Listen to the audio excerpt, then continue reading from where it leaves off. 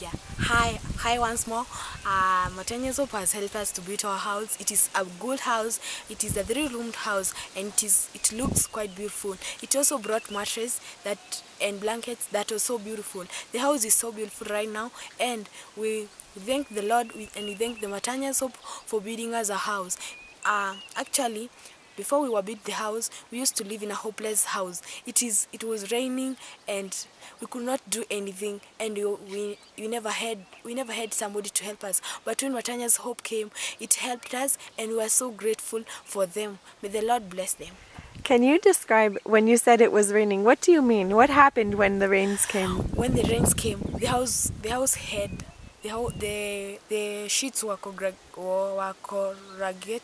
and it used to rain inside the house when the rain is raining. Now when cooking and doing other things in the house was a hectic. The house was a 1-roomed house, and one could not afford to do her private things well.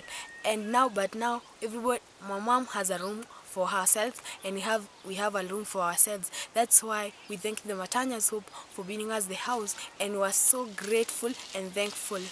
Hold on, guys, stop with the bags. Can you say that again?